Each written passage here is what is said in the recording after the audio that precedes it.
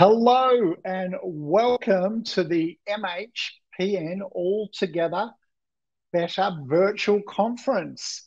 The great debate. It's the last session of the conference, and I'm just sitting here imagining where all the many people are sitting watching this. Are you at your dinner table? Are you in your car? Are you sitting in bed? Are you at your office? Where are you? But there you're part of our conference, and we're great to see you. And we've got a really good debate on today. Now, before we begin, I'd like to reflect on the meaning of place and the traditional owners and the traditional owners. In my case, it's the Bunurong people. And I pay my respects to their elders, past, present, and emerging. Now, I wanted to just, before we get started, thank our very professional MHPN team who put an enormous amount of effort into the conference to make everything work, and the excellent technological team as well, JT, who've been making it all happen seamlessly. So we do live in a very changing technological world. I don't know about you, but often I feel like I've got technology whiplash at the moment. Just when I catch up with one thing, something new comes on. And I often think of that famous author, Thomas Friedman, who talked about us sort of living in this fast-moving current, which is getting quicker and quicker. And the only way to stay stable is to keep paddling your kayak. So I am certainly paddling, and we all live in very technological worlds these days. The other thing to say is, although we'd like to have a magic pudding, our mental health budgets are a limited resource. You know, they're not bottomless, they're not enough. And the truth is that many people in Australia can't access the mental health care that they need. And there's nothing abstract about that. It's very tough when you've got a teenager who's going through anxiety and can't get into the psychologist, or a depressed fella at his work and his life's spinning out of control and he can't get some proper mental health help. And this is still an ongoing challenge that we have in Australia. Of course, there are many barriers, you know, stigma and affordability, but we do have the tyranny of distance in Australia. One of our presenters from today, who you'll meet, drove 1,000 kilometres today. And we are a big country. And so, you know, the potential there for digital technologies, for mental health delivery is huge. The pandemic turbocharged things. You know, we were tinkering around with technology, and suddenly, overnight, everything was technological. We couldn't do anything without our phones, without telehealth and online. Now, as a clinical GP, I'm a bit agnostic about the face-to-face versus online telehealth digital world of mental health. And obviously the answer is that we want both. So there's a slightly artificial debate because the real answer is we want both. But there are many pluses and many minuses for both face-to-face and digital mental health. And that's what we're going to be debating today, the pros and cons of face-to-face versus digital mental health. And we've got an absolutely brilliant team. Couple of caveats and housekeeping to tell you about. First of all, these are pretty senior people that we're very lucky to have. And we've allocated them to teams, but they're not necessarily, you know, taking a position for their organisation or even necessarily the position that they've been asked to argue. So just keep that in mind a little bit before we take their arguments as quotes from them. And, you know, this debate is really a device to get the conversation going.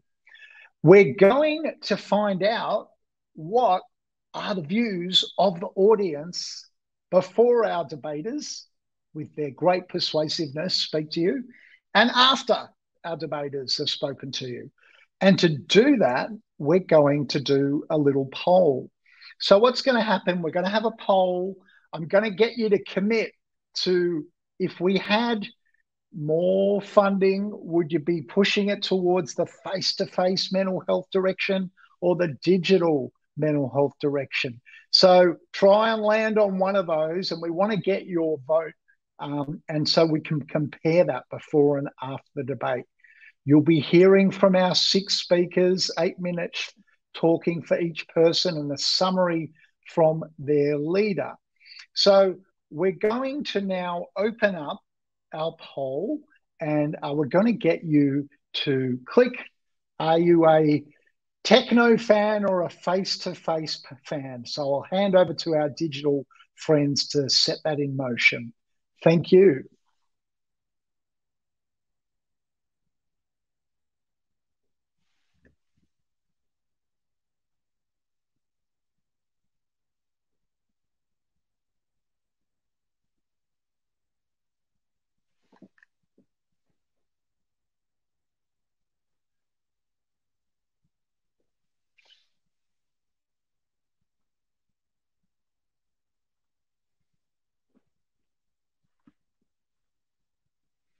It's great to see all these votes coming in.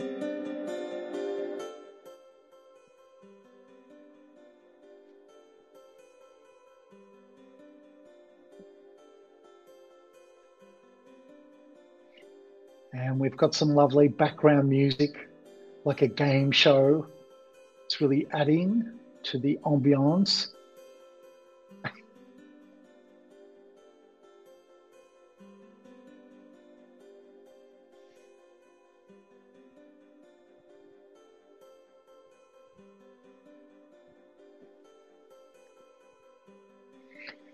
So while we're just waiting for our pollsters to come back to us with some early results, I'm feeling a little bit like I'm Anthony Green. I secretly want to be Anthony Green, that fellow that they pull out during the voting every year. I don't know what happens to him when there's no elections, but they seem to just pull him out. So I'm going to be your Anthony Green person now, and let's have a look at our pre-poll. Emily. Oh, that's good. We've got a really good spread today. We've got about 42% going for digital mental health before the debate, and about 58% want more face-to-face mental health services. All right, so our digital mental health people have got a little bit of a hill to climb, but that's good. At least it's a nice split. So that's excellent. So let's meet our wonderful debaters. And I'm going to start off first by introducing you to the lead debater from our face-to-face team. This is Associate Professor Matt Coleman. Now, we've got such fantastic people in our debate. We could spend the whole debate just reading their bios. So I'll leave it to you to look at his bio. But I'll tell you what I do know about Matt. He's a rural general psychiatrist. He's just finished 2 terms with the National Mental Health Commission, and he's also a sheep farmer, I discovered in his bio. So we're really looking forward to hearing from Matt. And Matt, just before we start, could you tell us one thing that you like to do when you're not working? Maybe a hobby or an interest of yours, if you do have any spare time, that is. I did enjoy riding horses until I got bucked off one and fractured my hip. So that's off the list. Okay, well, hopefully you've recovered very well. And it was Matt who told me that he drove 1,000 kilometres today, I think it was. So that was very interesting. So that was great commitment to the debate, to the face-to-face team. I like the way you've put that in there. So that's great, Matt. Let's hear from the head of our other team, the digital team, and we're going to meet now Ruth Vine, Deputy Chief Medical Officer for Mental Health, highly respected advisor on critical mental health issues that have been impacting the Australian community for many years. And we're really privileged to have her and appreciative, and you can read all about her fantastic bio. Ruth, can you share with us something that you like doing, hobby, interest, when you're not fulfilling your super busy work roles?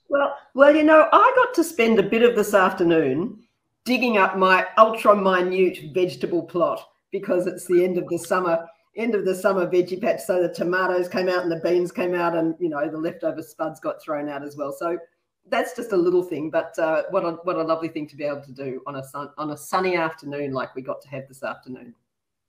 Well, that sounds absolutely lovely. Beautiful. So our next presenter you're going to meet is Heather Nowak. And Heather is one of Australia's leading mental health consumer advisors. She's done some fantastic work. If you have a look at her bio, you'll be blown away.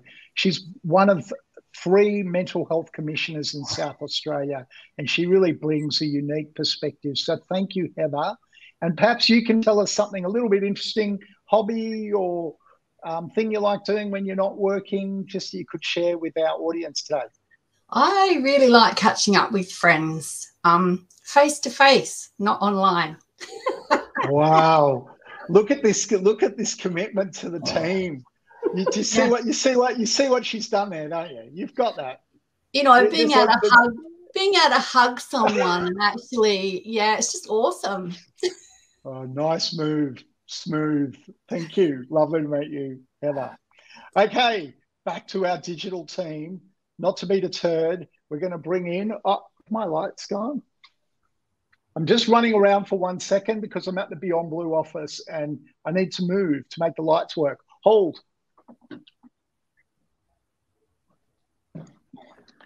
No worries. I will have light. We're all good. iPhones are very good. Excuse me if I look slightly ghostly for a minute till we work it out.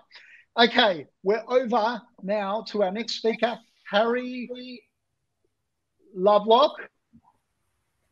And Harry is Director of Policy and Research at Mental Health Australia. Welcome, Harry.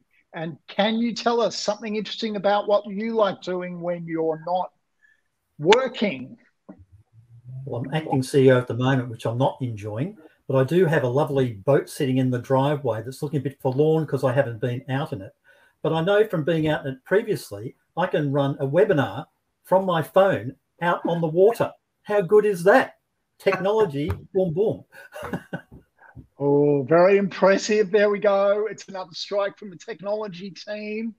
They're getting more and more sneaky. I don't know what we're going to do, but we're going to head across now to Professor Nicholas Proctor, Director of Uni of South Australia's Mental Health and Suicide Prevention Research and Education Group. And he's the 3rd member of the face-to-face team. And can you tell us something interesting about you, Nicholas? Hobby, interest, something you like to do when you're not working? It's got to be those face-to-face moments on the beach. Just walking the beach, hearing the sounds, seeing the waves, being with someone special. That has to be it for me, beach walking. And we're blessed in South Australia with such great beaches. Thank you, Nicholas. And last but certainly not least, we're going to hear from Associate Professor Morten Rawlin. And Morten, many of you will know, he's a well-known GP. He's the chair of the GP Mental Health Standards Collaboration, medical director of the Royal Flying Doctor Service in Victoria, and lots of roles. He's pretty much any GP organisation that's you need a leadership sort of role. Morten seems to turn up there and does a great job. Have a look at his bio. So what a team that we've got. Morten, what's something interesting that you do when you're not working?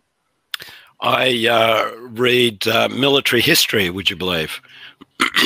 Particularly World War II. Wow, fantastic. Do you watch docos as well, or it's mainly books? Yep, no, docos as well. Yep.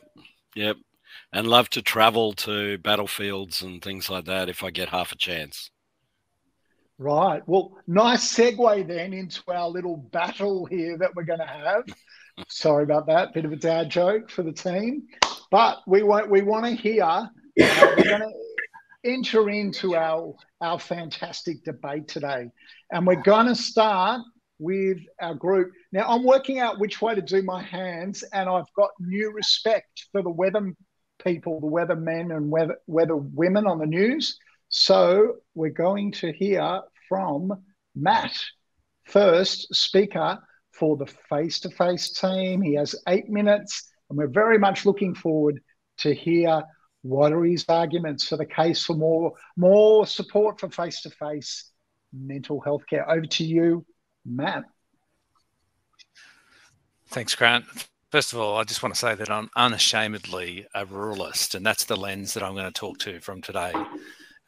Interestingly, my presence here today is largely because the predominance of this debate in rural and remote settings and context. So I make no apologies, but simply this is an unfair debate. The world's biggest experiment with telehealth, predominant recently with COVID, as you all know, and it evened the playing field for all of us. And there's been multiple studies, study after study, across all health fields, asking and finding the evidence around preferences for face-to-face versus telehealth. And the clear winner has always been in those studies face-to-face. And Predmore et al. Recently in the JAMA said that clearly the preference from people in mental health sector was around face-to-face, and that really the question was understanding patient preference will help identify the role of telehealth in the future, not the other way around. The future is not telehealth. We need to identify where it sits in patient preference or consumer preference. So it seems that there is really no debate, face-to-face wins, but rather a desperate attempt to keep telehealth in the debate despite the hype and the promises over the last 2 decades, because telehealth has not been our saviour outside of the global pandemic over the past 2 decades, despite all the promises and the hype. And Nicholas is going to talk to the shortfalls and the effectiveness of it and of telehealth, and Heather will talk to the consumer preference and experience. But I'm going to talk about the impact of telehealth on system configuration. I'm not going to dwell on the continued failings of the mental health system, especially from a rural and remote perspective, because I only have 8 minutes, not 8 days. And those failings are well described, but rather I'm going to talk about why is the system in rural and remote Australia and perhaps urban fringes failing, the mental health system that is. And one of the key drivers for that has been workforce maldistribution. The place of telehealth has been front and centre of our failings as the high-tech, low-cost solution to our metro-centric systems of workforce training and development and distribution. Face-to-face is not the failure within the system. It's getting the face, or more accurately, the bum, in the right place at the right time in the right amounts. That's been our failure in the mental health system. And despite hundreds of millions of dollars of investment in high-tech, allegedly low-cost telehealth, the system's really no better than it was 20 years ago, particularly if you're in regional Australia. So don't be fooled by the opposing team's likely arguments on the availability of telehealth, because remember, accessibility is more than availability. And if we're so attuned to understanding the social determinants, hopefully as we are these days, of mental health and well-being, and mental illness and well-being, we know that the people that are most vulnerable, those struggling in the lower socioeconomic groups in society, the less educated perhaps, the unemployed, those with disability, those not technologically literate, like, for instance, the older people in the older population, or those people who have the audacity to live outside a capital city, which, by the way, is only 30% of the Australian population, who contribute more than 75% of the export earnings of Australia, and over 30%, so more than their fair share of our economic prosperity, but also in particular those people in rural and remote Australia who are also Indigenous. Their access to telehealth is demonstrably poorer for these high-tech solutions. So the irony is, if it weren't such an irony, it would be more obviously and blatantly immoral for such a rich nation to continue on this path that more telehealth is going to solve our problems, which it hasn't in the last 2 decades. So once again, our system of providing the preferred delivery of mental health care, which we know following the pandemic is face-to-face. Our failings to adapt our systems of workforce development and distribution are borne by those who need it most. Yet have the least access to face-to-face, and they are, pushed into telehealth despite not having access to it. The irony is not lost on me in that our preparation for this debate, when we met a couple of weeks ago, because I live in a rural and remote location, my internet dropped out and I missed half of the preparation. And that's because I live in an MM5 area, only 50 kilometres from a regional town. But there we go, even a rich, white, middle-aged, balding white guy is still disadvantaged because I live in rural Australia. And so it is not our solution. It is not the solution. But we love to mythologise the bush in Australia. And Grant did that perfectly for me. And we talk about resilience of people in the bush, and we've heard about the tyranny of distance. Well, for instance, the back of Bourke, you're right, there is a tyranny of distance because it's a hell of a long bloody way from Sydney or Melbourne, but it's not terribly far from Bourke. Fully supported, fully staffed, fully capable, perhaps regional people would have a fighting chance if they were supported to do face-to-face. So let's drop the warm and fuzzies around telehealth. The debate for telehealth is a sign of our failures. It's a sign of the failures of the mental health system across Australia. And arguing that it is well tolerated or widely available and effective compared to, say, nothing, is just another reminder of where our efforts in the system are not. But being an unashamed regionalist, I'd like to end on a positive note.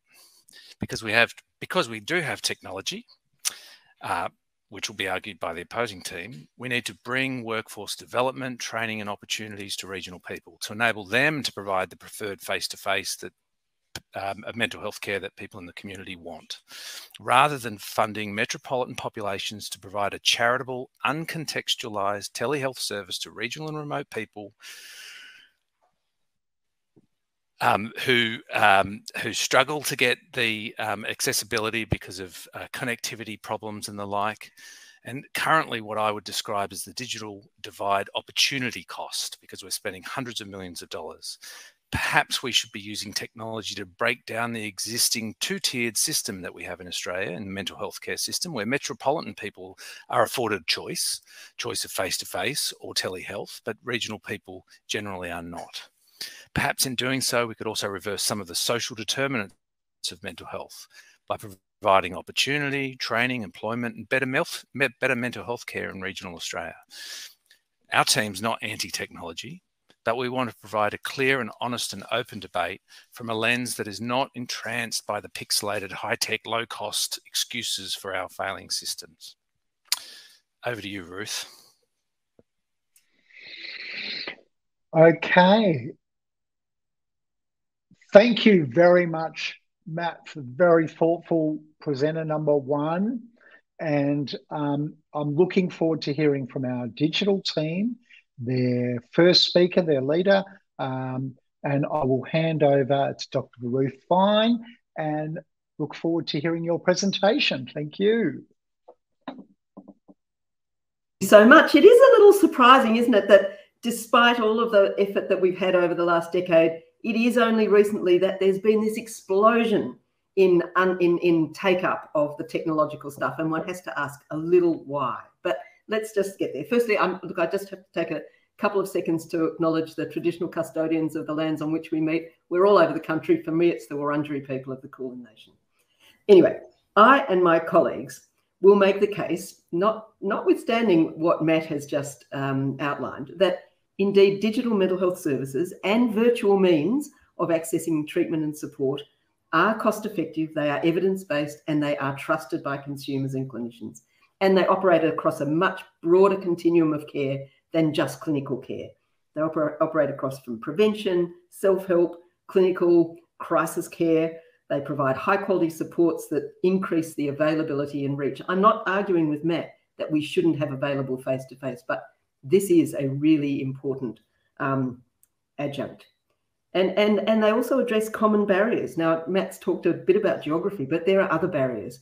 There's cost, there's stigma, language, cultural barriers, wait times, and technology helps us with some of those. So I'm going to start by presenting some facts. In turn, my colleagues, Harry and Morton, will argue and support the above by considering perspectives from consumer and clinician, respectively. And of course, this debate is happening in our COVID era.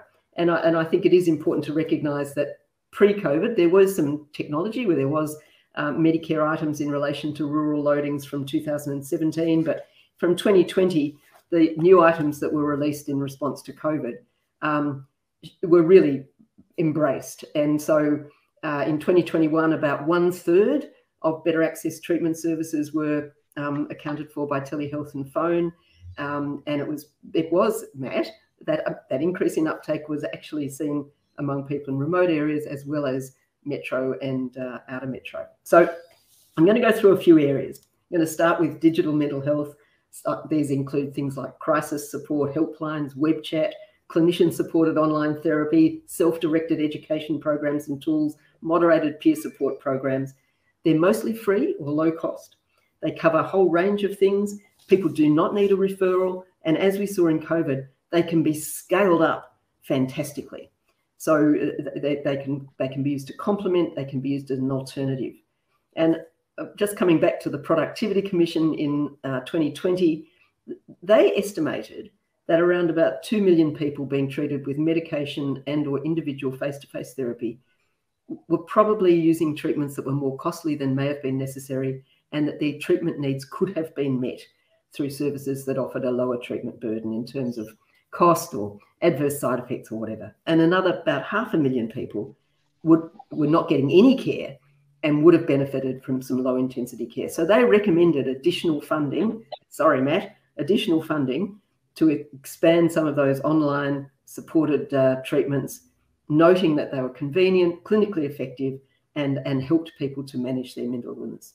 So there is this real potential, still a growing potential for digital mental health supports to help meet the gaps in the availability of lower intensity services, as well as complementing usual care options like face-to-face or MBS funded services, and to help some of that redistribution of demand and reducing pressure on the broader mental health system.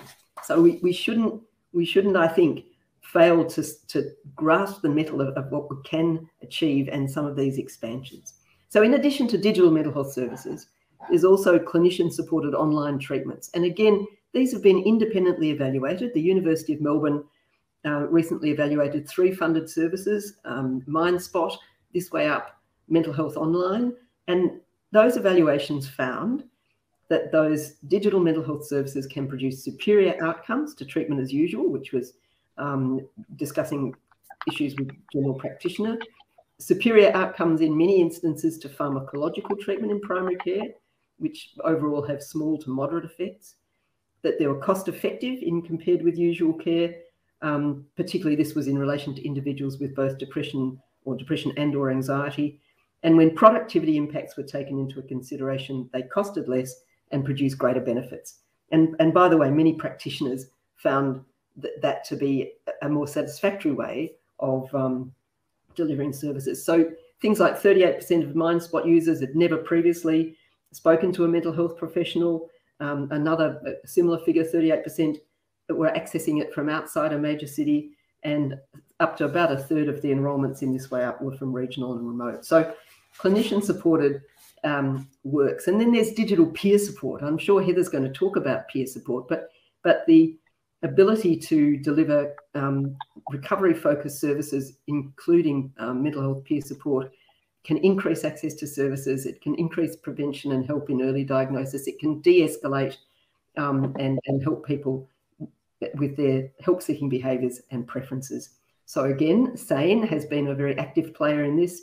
They've provided digital forum communities that have worked as an adjunct to the mental health system, providing support again to those who gaps, and supporting to people who might be on a wait list, who might need something before that face-to-face service is operating. SANE Australia's consumer and care reforms get to about almost 22,000 participants a month, about 400 new members on average over a month, and they get nearly 250,000 visits in a year. So those sort of the opportunity for moderated forums is pretty important. And just before I finish, Matt mentioned support for health workers. The Essential Network is a Commonwealth-funded service provided through the Black Dog Institute. It was established because of the recognition that health workers would be under particular and increased pressures in the context of COVID. And that the 10 services been able to reach almost 80,000 health professionals using their resources. It's almost 13,000 have received an assessment and support to access further services, and a large number have received one-on-one. So I could go on and on and on about the reach, the convenience of digital mental health programs and support and avenues for treatment. I also wish to emphasise that we do not see this as a panacea. I'm not, suggesting that there is not still a need, but we do acknowledge that face-to-face has some virtues, but the opportunities for digital technology and that it provides in terms of scope, scale, choice, availability, too important to dismiss, and probably too important to even relegate to second place. Thank you very much. Well, thank you very much, Ruth. And I don't know what people at home are thinking, but how's the caliber of this debate? We are watching a fantastic tennis match. I'm on the edge of my seat, and I'm looking forward to speaker number 2, Nicholas Proctor. And I'll hand over to you for the second speaker on the face-to-face team. And Nicholas, just click your unmute button. Thanks. Yeah, thank you very much, Grant. I'm coming to you from Kaurna country. I'd like to acknowledge the traditional custodians of the Adelaide Plains and the Adelaide region, and certainly Kaurna elders, past, present, and emerging. You've just got to go with face-to-face. I mean, face-to-face just has so many advantages. There's something about being in the room, in the same room as a person, that allows them to get a better read of the moment, the mood, the vibe, and it works both ways. The better read for the person seeking assistance, and of course, the better read for the person there to help. And true connection is everything in a person's recovery journey. And it's not the kind of thing that you can plug in. Now, here's a quote from a psychologist who really highlights this disconnect in online. And I quote, "I find it hard to build rapport. I can't control the environment. It's harder to pick up on cues. Phone consultations are the worst. And it's not healthy for me to be in front of a screen all day. Then there's the extra effort of sending links, dealing with broken links, educating around online therapy, following up on people who don't attend or couldn't get a connection. And if these are just my frustrations, I wonder what the client's experience is like." So there is something to be said about being there and being in the moment. And sometimes being there and being in the moment might mean that you can get a sneaky read of your therapist's notes. And then there's a trip to and from the therapist's venue. Now, this is a really interesting space. This is a space that's in conscious play before and after the session. There's a time that someone can use on the way to prepare for the session, and then on the return journey to process and reflect on the session afterwards. Maybe it's on public transport. Maybe it's walking through some parklands. Maybe it's just quietly driving in the car. Whatever it is, on the return journey, it allows you to reflect on what has happened and process it, rather than going to more screen time, going into another virtual conversation or virtual engagement. It might also mean that you get some extra time away from work. But being there means that you can judge the outfits the therapist is wearing. You have the full picture. For example, are they wearing funky novelty socks? Some say it's important in helping to get to know your therapist as a person.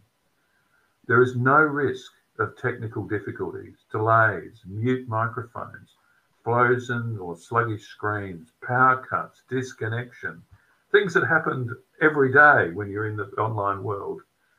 Once you're in the room together, you're confident the session will happen. It will unfold. There'll be a seamless connection, the opportunity for seamless connection to be made. But on the other hand, living in a technological world, the world of virtual mental health supports that you're not in the room or in the moment. You can easily get distracted. You can get distracted by your phone, your computer, email notifications, And so there are some boundaries here that the online world propels us towards. Boundaries that need careful consideration, thoughtful navigation. And that navigation is around personhood, where feelings can be received and lives revealed. That needs to be preserved. It's preserved through face-to-face engagement. It's face-to-face that serves as the antidote to a technology saturated, impersonal and runaway world. And let me give you an example. Just recently, 2023, the Washington Post newspaper ran a really powerful story on how people share their deepest fears and darkest secrets within the safe confines of a therapeutic relationship. And increasingly, across North America, therapists in the world are sharing versions of those stories with millions of followers on TikTok. So as the online and virtual means play out even more central role in society, therapists have crossed over to more extreme places in the online world. They have taken online spaces to discuss mental health issues that they see in their clients. And many of them are now sharing video vignettes that reveal conversations they're having with their clients. So as a result of these fast-moving, runaway world developments, more clients are being asked to sign social media consent forms that allow therapists to use revelations to inspire their online content. So the online therapist might pledge to avoid including identifying information. It's true to say that people in therapy may find their painful life experiences or troubled relationships with their parents on therapy talk. But why is all this important? Because these actions undermine true connection. And true connection is about being together, being in the present moment. True connection is not something that you can plug in. And let's face it, the fast pace of technology, if you put that to one side, it's not healthy either. We heard that from our short vignette a moment ago. There's way, way too much of it in our lives. So my point, my argument, and I think it's compelling for all of us, just pause for a moment and think about what we need and what our clients are really seeking. They're seeking truth and connection. So let's go for it. Face-to-face means you are there with the person. And if they become distressed, you can share a cup of tea together. You can share that moment, that critical moment of lived experience together, a place to learn and to lean in and listen in together. True connection comes when feelings are received and lives are revealed together. True connection is in the same room, a place where the therapist works towards a situation where the client feels felt by them. And it's also a place of less distraction. So there are compelling arguments here, really compelling arguments. We need to think about the fast-moving developments. Clients in the North American context are now being asked to sign online consent forms. We need to think about the technical difficulties, the disruptions, the mute microphones, power cuts. We need to think about and privilege seamless connection. We also need to think about the pre and post therapy session time and bring that into conscious play. Use that time when we are preparing, but use that time when we are processing and reflecting on the session afterwards. So there is something to be said about being in the moment. And it's not about being on screen. It's about being truly present and having true connection. So thank you very much, everyone. Well, another terrific speaker. I don't know about you, but I feel like I'm being pushed and pulled from either side of this debate with very persuasive arguments, and nice move there, Nicholas, to get the mute button off and the connection to play up a little bit. Good work on pushing your point. I assume that was all completely by chance. Anyway, on to our next speaker, and we're looking forward to hearing from Harry Lovelock from the digital team. Over to you, Harry. Thank you, Grant. Great to be with you today, and congratulations to the Mental Health Professionals Network in pulling off this online extravaganza. So many thousands of clinicians who are all online at some point during the past couple of days for this PD event. Something that wasn't considered possible only a few years ago, but here we are. and its advancing technology and increasing level of user comfort are the reasons why. Having worked myself in professional organisations for psychiatry and psychology while also working closely with many GPs and other allied health providers, I know how close to your heart face-to-face service delivery is. But in this modern age, we can now effectively connect with people all around the world in ways that just weren't thought possible a short time ago. These advances in technology have given us new tools to help people struggling with mental health issues. While some may argue that face-to-face services are the only way to effectively treat mental health problems, I believe that digital mental health services offer a unique and valuable approach that can provide equally effective and, in some cases, as Ruth has pointed out, superior results. The recent National Mental Health and Wellbeing Survey found that there were 4.2 million people with a 12-month mental disorder in 2020-2021. Almost half, 47% of these saw a health professional for their mental health, which means that over half of people didn't see a health professional. And this is higher than previous survey results back in 2007. So we're going backwards on the face-to-face metrics. And if you think we can provide enough face-to-face services to meet this need, well, as Daryl Kerrigan said in The Castle, I think you're dreaming. Well, we don't have specific data on why people didn't see a health professional. We know from other studies that there are a range of issues that technology can help address. Accessibility is a major one. The recent review of the Better Access Initiative showed how waiting lists are growing and access to mental health professionals deteriorating. This is worse in rural and remote areas, where the review showed the disparity in utilisation by geographic divide. This, unfortunately, is mirrored by other health services funded under the NBS scheme.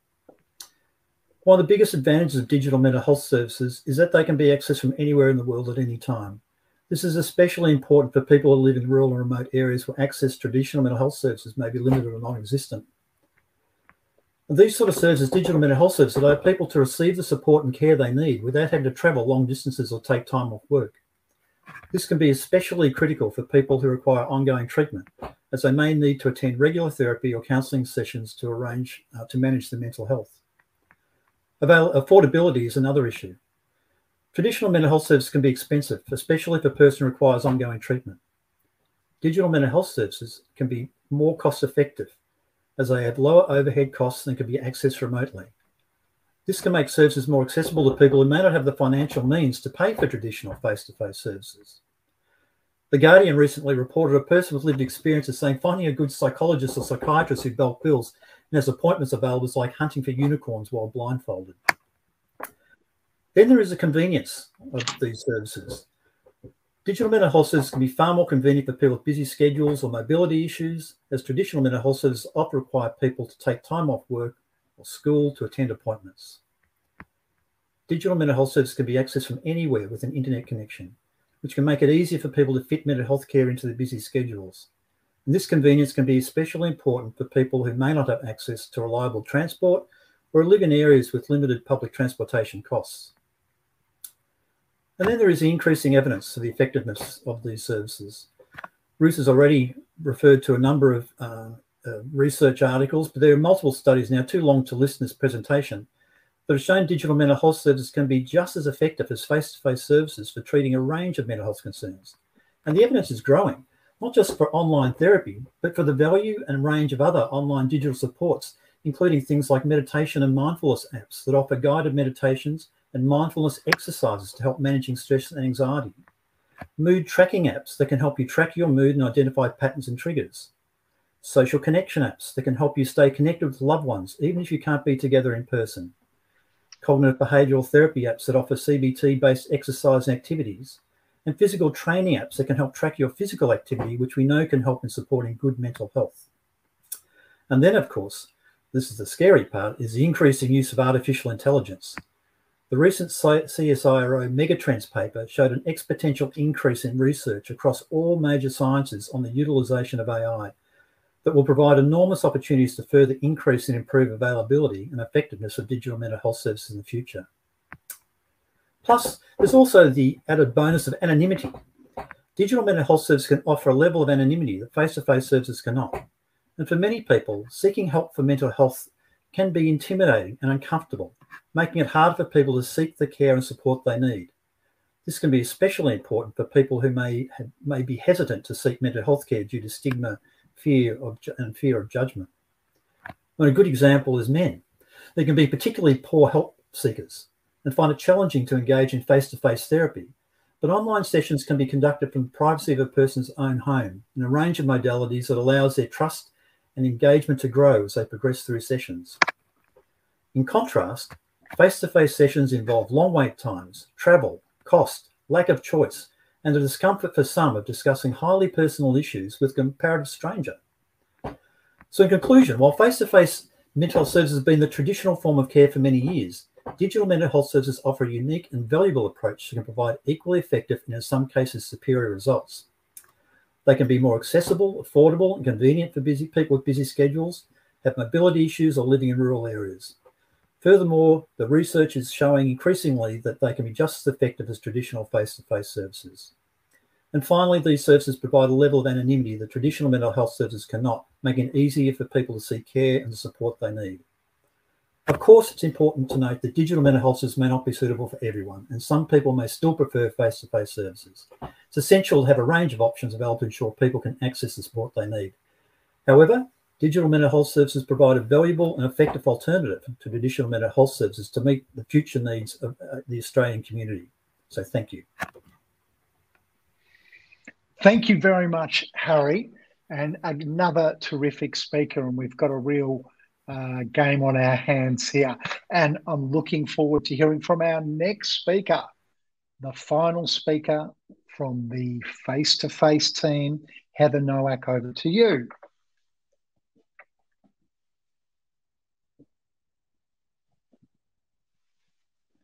And Heather, just unmute yourself there. So we've got you. Oh, sorry. These buttons are all over the shop, aren't they? We've got you back, and you're ready to go. We can hear you. Yeah, but I've just lost my Can you bring me the paper, Johnny? Yep. I'm Take sorry. your time. Take your time. We're running ahead. Oh, good. So when you're ready. Okay, so I'm coming to you from Paramount Country this evening, and thank you for talking about peer work, Ruth. I probably won't be talking about it tonight, mainly because peer work really can't be done in an online environment. It's very much a face-to-face walking with a person, and we can't really do that online. So what I wanted to talk to you about really was, in the world of mental health consumers, we often refer to the saying, we may not always remember what you said, we may not always remember what you did, but we will always remember how you made us feel. And from my own recovery journey and the views of the many other people I've worked with and walked alongside, it's not the what, but very much the how clinicians and others engaged with us and made us feel that was most therapeutically beneficial or not. So how people make us feel requires true connection. This means that we need to be with and able to see a whole person. And according to Birdwhistle, about 65% of social meaning is derived from nonverbal cues. So even with video options, nonverbal cues can be distorted or concealed altogether. So the online option will never allow us to have full presence to gauge a person's reaction or emotions. We also can't see if the person has other physical health issues that might be going on for them, such as hand tremors, etc. We can make an effort to look good from the waist up and say, I'm doing really well, when concealed beneath the table are our pajamas and bed socks because the person's only actually just managed to get out of bed for the appointment. Trust is also needed in therapeutic relationships. So let's imagine a consumer online with their clinician and the connection is just suddenly lost. The person who may already be experiencing feelings of self-stigma is faced with thoughts of, was it my fault? Did I actually say something wrong? The busy clinician may or may not have time to call you back, and you can almost guarantee that that consumer isn't going to call back to make another appointment for fear of rejection. And it can be read as, I don't matter, and they don't care. So mental health issues are also highly prevalent amongst people with low income. Owning a computer and having access to the internet can be a luxury and not always possible. So who is technology actually convenient for? Certainly not the person accessing services when they actually can't access it. We can't assume that using internet modalities are possible for everyone. Even attending at a library doesn't provide privacy or adequate confidentiality for conversation. Nor can we assume that everyone knows how to use these devices or even has the literacy levels to even understand the instructions.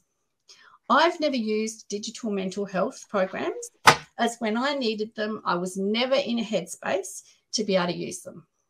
Having poor concentration and limited motivation, it didn't help. So the other day I decided I might actually go and have a look. So the first screen was a huge big paragraph about the confidentiality and service agreement. So once I actually read through that, I got to the next section. I then started to tick through all of the sorts of issues that I was facing. And guess what? I was informed that I needed to go and see a GP or other medical professional, and that the online tools may not be very helpful for me at this point in time, and that I couldn't actually proceed any further.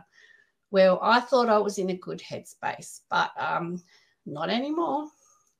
So thinking about confidentiality, who wants to talk about their most private issues with family members or housemates in earshot of the conversation? In an area of illness where people can be highly anxious or skeptical, we're relying on a system that assumes privacy. I don't know who's listening on the other end or how my information is going to be recorded or who actually even has access to my data. We see headlines in the news like more than 6 million Australian adults had personal data stolen in past year. Medibank admits personal data stolen in cyber attack. Latitude Financial has had 14 million clients' information hacked. It doesn't serve to be very reassuring when we're at a point of feeling very negative and doubtful. So, oh, sorry, just, no, can you get the dogs quiet? Sorry about that, our house is a bit like a railway station. So let's look at the breadth and reach. We have the wonderful issue of no internet access at all due to living in a rural area or some rural areas. And you don't actually need to be very far away to have interrupted or no access. Here in the Adelaide Hills, I'm constantly receiving these little pop-up screens with, you have low bandwidth, turn off your camera. And in fact, I had no internet access at all yesterday for reasons I was unable to actually determine. So for people using mobile devices, accessing a signal can also be really difficult. I have family members less than 20 k's from the city who can't even consistently rely on a signal. So there's also that annoying delay in transmission that happens for telehealth appointments. So I remember when I was unwell and I had one of these appointments, feeling like I was even more mad because the sound and the visual image were delayed and distorted. My concentration was poor and I had no idea of what I was agreeing to or not agreeing to. So having a high level of anxiety, then being faced with sitting in front of a computer, stressing over what time to click on the link and will the link work and what do I do if it doesn't, can be really nerve-wracking. We've all experienced the time when we click on the link and we get, oops, something went wrong. For someone who's not traveling well, this can cause really high levels of distress and self-blaming. Then we also have the issue of having low self-esteem and having to look at yourself on the screen or the person viewing your messy house in the background because you've had no motivation to clean it up. You want to be able to change the background, but you actually don't have any idea how to go about it. Or you do manage to put something up and completely hide the truth around how you're actually doing. So I'm concerned with how I look and I'm confused because the person at the other end is out of focus or crooked on the screen. Is it them or me? How do I fix this?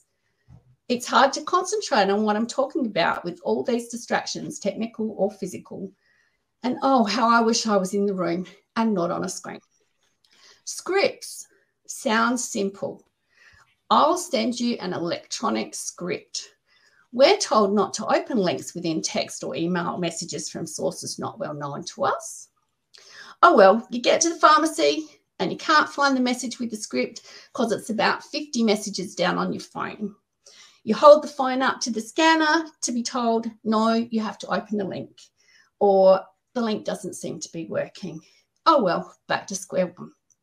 So everything just seems so hard. And I already feel that I'm hopeless and useless and, yes, stuffed up again. So post-COVID, we're often hearing people comment how good it is to get back in the meeting room after being online. We're social creatures. We like to know we're not isolated and alone. If it's good enough for the bureaucrats, why should it be different for people accessing services to see others face-to-face where their illness actually keeps them isolated from other people? Technology options are here because they're considered to be cost and time effective, but are they effective emotionally and practically for the consumer that is struggling? We need to ask ourselves, though, who really pays the price for these? I believe it's the consumer.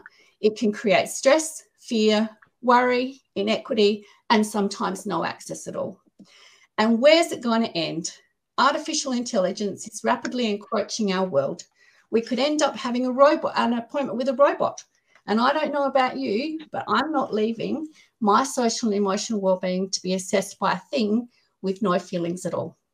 So true connection is everything in a person's recovery journey, and it's not the kind that you plug in.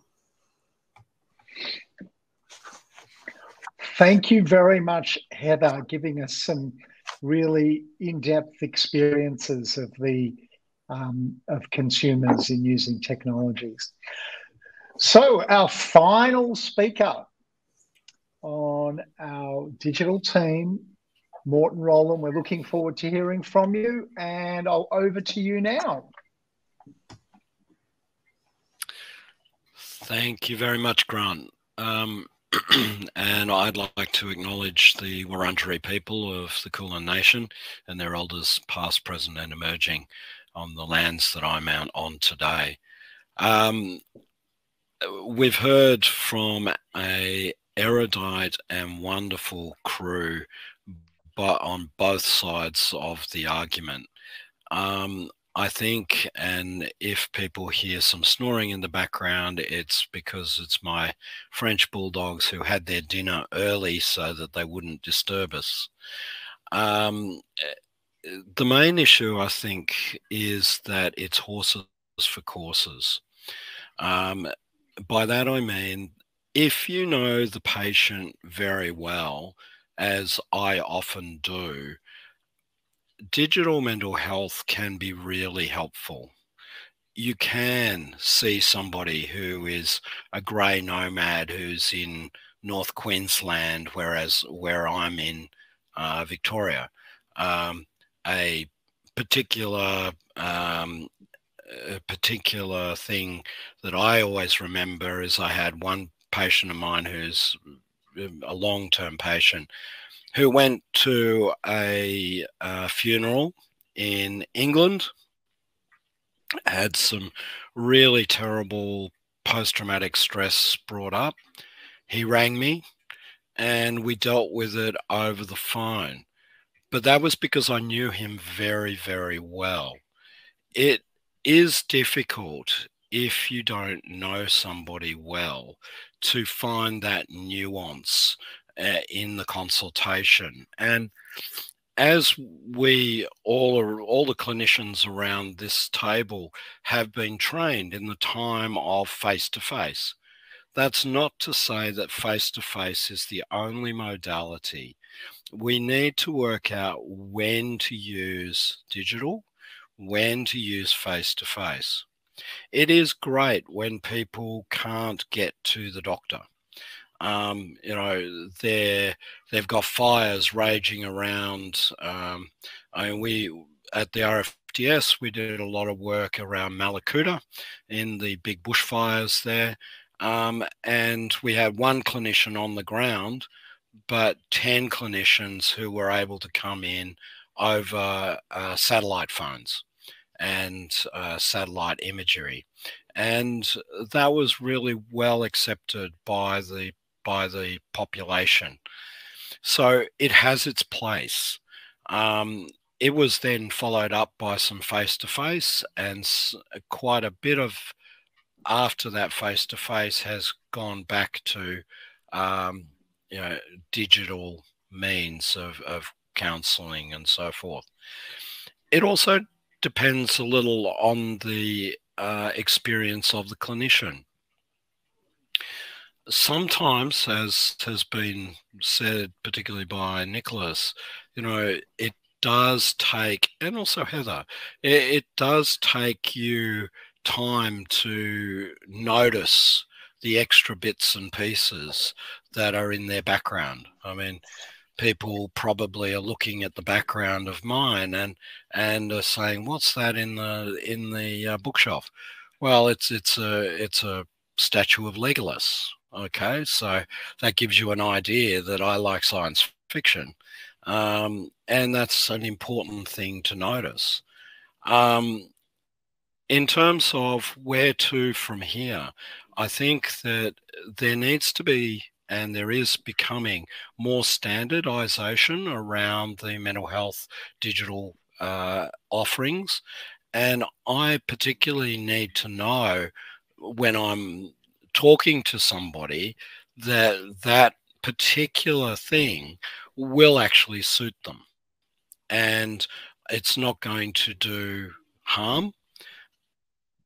These apps and so forth, they're not diagnostic tools. As Heather said, some of them are quite black and white, and they've got algorithms in them that say you must go, do not pass go, it's terrible, you've got to see a doctor now. That may or may not be the case, but we are learning, and that's the point that I think we'd like to make on our side. Clinicians need to use the tools that they have available. For some people, face-to-face will be the only option. For others, it will be blended. For others, it may well be digital, because that's the only thing that they can do. And we have to recognize that and try and make the experience for them as good as possible in the process that they have. Generally speaking, we have a lot of time spent with patients, and it takes time to develop a rapport. If you use the right tools, those digital apps and so forth can be really effective at giving people homework, for instance, giving them the ability to assess themselves and see how they're actually progressing. Give them ideas of what to ask you next time that they see you, whether that's face-to-face or not. I use those digital tools to help in that way as well. They are not diagnostic tools, in my opinion. They're to help us in making sure that our patients get the best possible care.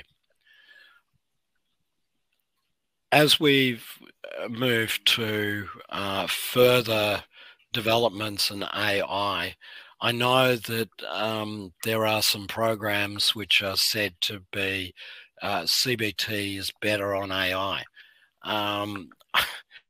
I don't really believe that myself, but we need to keep an open mind. We actually need to do the research and find out when these things are appropriate to use and when they're not appropriate to use.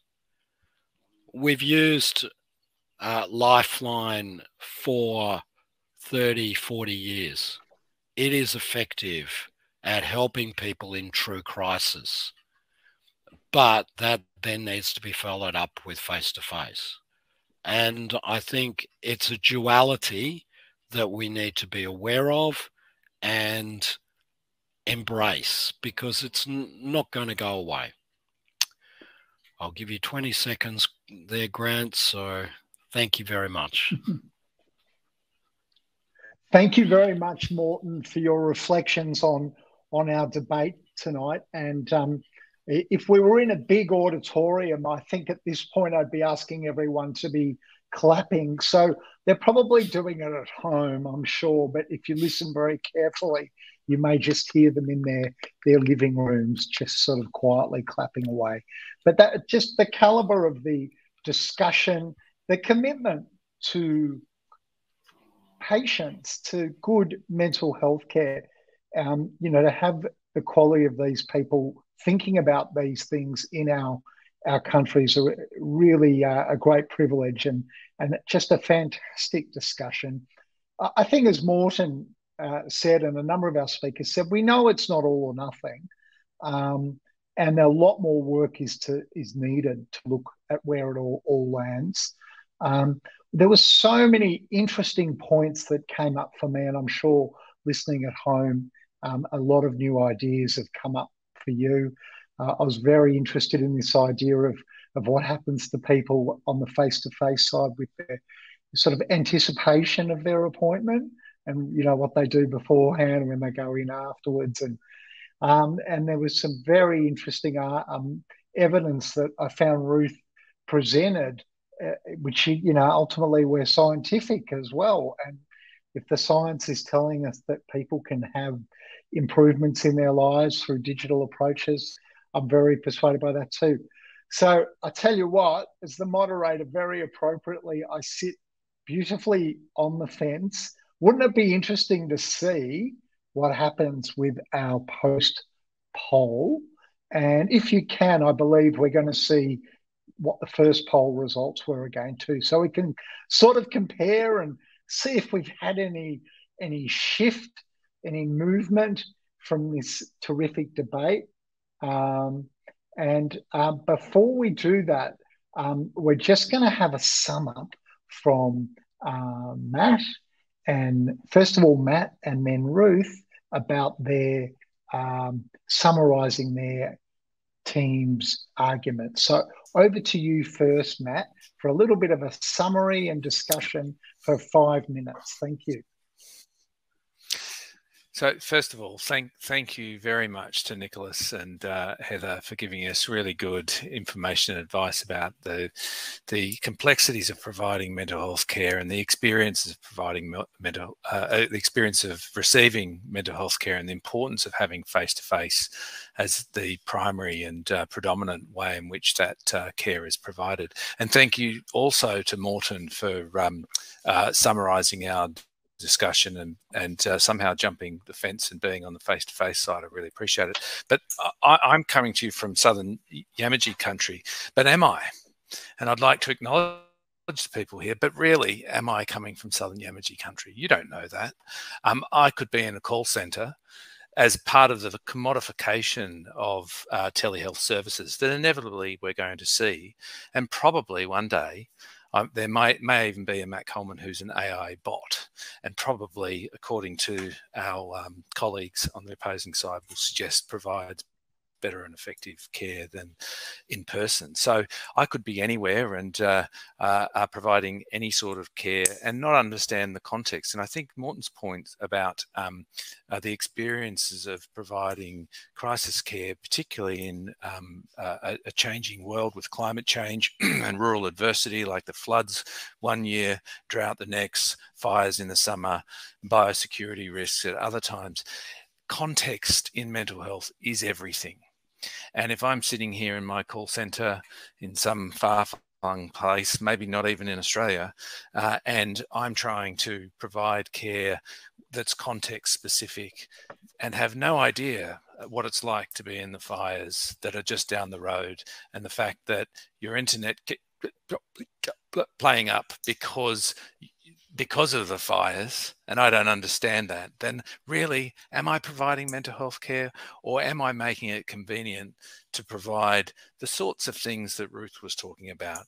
We've become obsessed with our drive towards episodes of care, and we heard about the amazing amount of episodes of care and occasions of service that have occurred, and the head-to-head trials which suggest that telehealth is tolerable and as effective. But often some of these, when do we hear about the enormous amount of face-to-face care that's provided and the effectiveness of face-to-face care? It's almost like, and please, audience, don't be taken by the shiny new toy. And as I was listening to the debate, it reminded me that telehealth is like the monorail of the transport system. It's the shiny new toy that will tell you, and I'm thinking about the Simpsons episode, that will tell you how effective people are transferred from one part of Springtown to the next, and how safe it is, and how wonderful it is, and it's effective as a car. Well, here it is today, and perhaps here it won't be tomorrow, unless we give it more oxygen and more room to move, and that commodification and that obsessionality around essentially overcoming our failures, that particularly in my sector, in the rural, regional and remote setting, our failures of being able to adequately provide face-to-face healthcare, and the compensation that telehealth will provide for our failings. My question, and it's the irony's not lost on me that we're talking at a mental health professional network. My question is, how much of this system, how much of telehealth is for practitioners' preferences? And that the failings of us being able to adequately distribute well-trained and capable mental health clinicians throughout Australia, and I'm as a psychiatrist, I'm going to talk about my own colleagues, and that 85% of them live in capital cities, and you could probably throw a blanket over them in a single postcode in those capital cities. Yet 30% of the Australian population lives in rural and remote regions, and largely that's because of the way in which our systems have organised around practitioners and around the services themselves. So rather than coming up with a shiny new toy and look over here and let's compensate for our failings and overcoming the tyranny of distance, and the 1,000 kilometres that I drove today to be able to see consumers that don't have access to the internet, that do need to be seen desperately, who will only come out to the front of their house to sit down and have a yarn with a mental health professional who's real, who's not pixelated, who is on their country, who does acknowledge where they live and the context in which they find themselves, and who lives and breathes the same air as them and the same struggles sometimes, and is part of their community. So forget the shiny new toy. Don't be fooled by the limited resourcing question. There's opportunity costs at every turn. Stick with face-to-face, and we'll use the digital world to our advantage to provide face-to-face rather than the other way around. Thank you very much. Thank you very much, Matt. And I'll now hand over to Dr. Ruth Fine to summarise for the digital team. Ruth, just flick on your microphone, please. Oh, thanks. Well, it wasn't me. Someone else did it. But where to start? I mean, I don't think anyone, and I thank all of the speakers, all of the people who participate in this, would not say face-to-face is a crucial and continuing and an important part. Where to start? But it is not a shiny new toy. In fact, digital and Morton mentioned Lifeline, that I think celebrated a very important milestone just recently. Those means have been around for a long time. What's changed, I think, and maybe COVID was the sort of accelerator. What's changed is the scope, the range, and who uses it and how. And Matt mentioned that is this a clinician choice or a user choice? I have to say it's both. I accept that many practitioners have found it much easier to sit at home and provide virtual treatment than go to the inpatient unit and provide inpatient care to those who are significantly suffering. But equally, the consumer has also exerted choice. And what's interesting, I think, is that the face-to-face side talked a lot about the problems of technology. And I'm not going to suggest that I don't have days when my internet knocks out.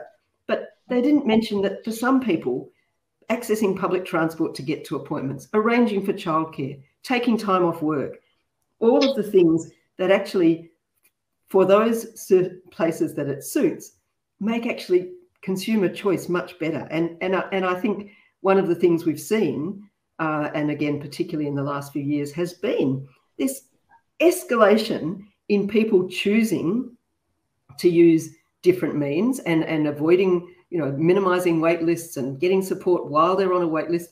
The face-to-face people, I'm as optimistic as the next person, but let's not live in la-la land. And it is difficult to get enough practitioners in the right places without wait times who provide their services at low cost so that there's easily accessible services. We need to have blended services, as Morten highlighted. We need to have choice.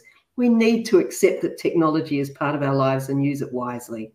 We don't need to be, of course we need protections. Heather mentioned concern about privacy and confidentiality and who else was in the room. That's why we've got standards in digital mental health care. It's why we need to continue to have quality and safety and oversight. It's why we need to continue to have professionalism. We need to continue to make sure people are upholding their professional standards. But boy, oh boy, let's not have that blanket that Matt just threw over the eastern suburbs of Melbourne, thrown over our heads to think that we shouldn't be looking at what's available, looking at what's effective, and letting people have choice. And I will absolutely say and agree, of course mental health needs more funding. Of course mental health workforce needs more support. And of course we need to keep the availability of that intense therapeutic engagement, or Heather, peer support. I'm going to disagree with you because I think that Shane's got some pretty good evidence about some online peer support, but I also accept intentional peer support is something that often needs a relationship and that intense engagement. But oh no, don't throw digital away. Don't throw virtual away. Don't throw this sort of technology away. That's let us have this conference and maybe feel a little bit like we're in each other's living rooms, even though we're not. So great discussion, but I think we can have it all. Thank you. Thanks for wonderful sum ups from Matt Coleman and Ruth Vine. And it's really been an extraordinary discussion. And I'm very interested if our tech team could now re-survey our attendees, and let's see where they're all at. But while they're doing that, that will be just going to you now. I think what strikes me is just an extraordinary opportunity we've got to have it all, as Ruth said. We obviously need to keep reforming our mental health system, increasing our access to services, and at the same time, keeping track and keeping up with the technological developments that are there. It's really extraordinary to see where it's all going to land. And at the moment, our poll is up, and we should have our results shortly.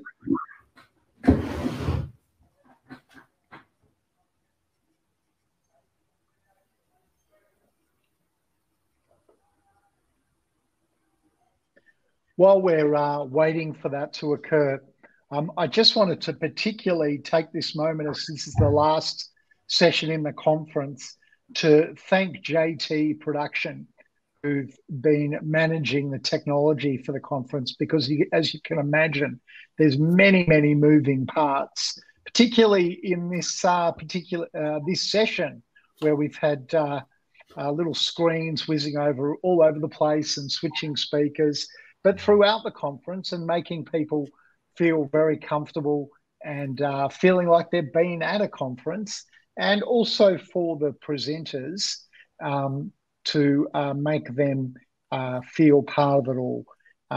Also, a particular shout out and thank you to the MHPN team, who've been incredibly committed and enthusiastic and very supportive of all their speakers, and great attention to detail. Many of us who've been involved are involved in a lot of conferences, and you'd have to say the work that's been put in and the preparation has been absolutely wonderful, and they've been all in. So I'm expecting our results to be in now, and let's get up and have a look if there's been any shift in our brilliant audience out there. And I might do a little drum roll here on my laptop as we wait for, oh, there's great suspense building here. Oh, something has come up, but it's a bit small. Can we make it a bit bigger perhaps? Because I can't see what it is. Oh, and it looks like, our face-to-face team of no surprise. No surprise. Now, hang on a minute. Being the good researcher, could there be any confounding variables here? I mean, is it that digital type people have jumped off the conference a bit earlier because they've got so many distractions and they've jumped on? No, we're getting shaking heads. Or is it that the face-to-face team has made quite a convincing case there? Or is it like what Matt said, that Morton was a bit too supportive of his other team there? Looked like he might almost cross the bench at one point there. I'm not too sure about that. I'd just like to compliment the face-to-face team on all those bogus technological mess ups. I thought that was a terrific strategy. You know, oh, sorry, my microphone, and oh, my connection has gone, you know, really, really a bit sneaky, but very effective. But, you know, it's been such a good collegial conversation, and it's nice to see us all back on the same screen. We will congratulate the face-to-face mob, because I think they had a significant shift there. And it's certainly given me a lot of food for thought. And I am a digital tech enthusiast, but also very much like being back doing face-to-face care with my patients. So I think it's something that we're all going to be continuing to grapple with. So a really fantastic conversation. This is, in fact, the last, well, just before I close the conference, I just wanted to thank our incredible team who participated today. I could see a lot of work had actually gone into those presentations. Very thoughtful. For those of you who want to publish anymore, it sounds like you've got some beautiful ready-made op-eds all set to go. I think any one of you could write a very good opinion piece, either in the lay press or in this MJA Insight. There's some very well articulated arguments for both ways there, and I think the debate will continue to occur.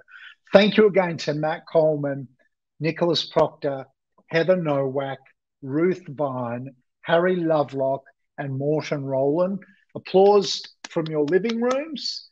And I'd like to officially close the conference again with a very big thank you to the MHPN team, who have put their heart and soul into making this a great conference, and also to the very supportive JT production tech support crew, very professional, really made sure they left nothing to chance to try and reduce any chance of technological tech stress. Made it very easy for all the presenters, so thank you.